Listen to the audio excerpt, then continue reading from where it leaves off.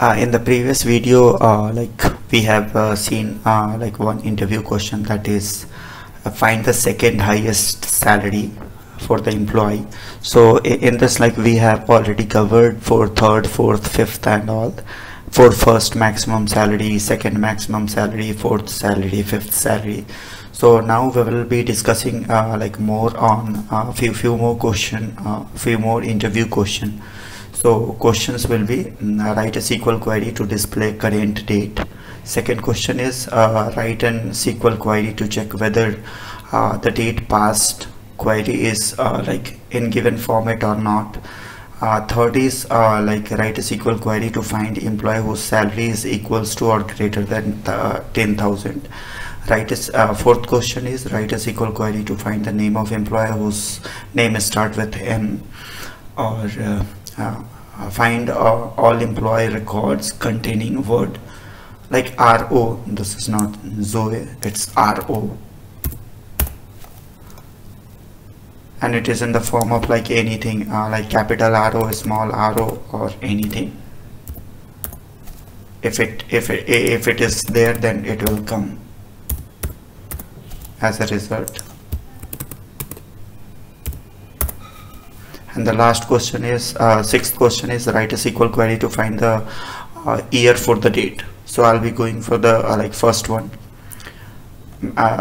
This I have already covered.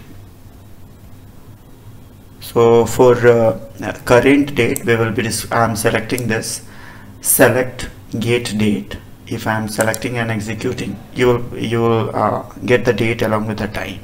So this is the first one. Second one, this the provided date is in this format or not. If 1 comes, then it is true. If 0 is coming, that means false.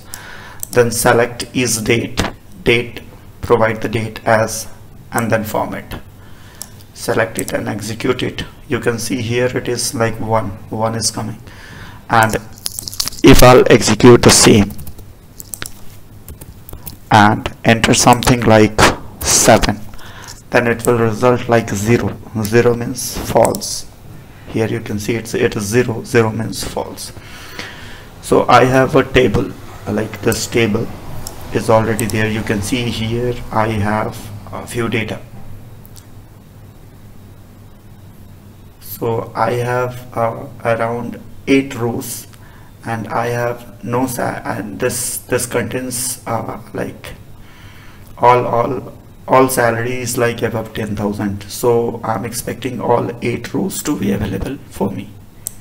So I'll be selecting over here and executing it. Then you can see all 8 rows are there.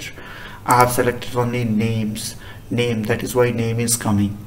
You can select even employee salary also you can select, so that it would be easy for you to check.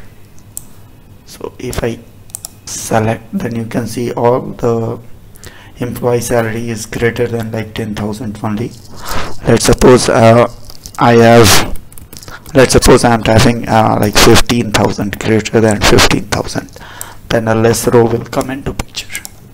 You can see greater than equals to it's 15,000, 17, 19, 20 and 21.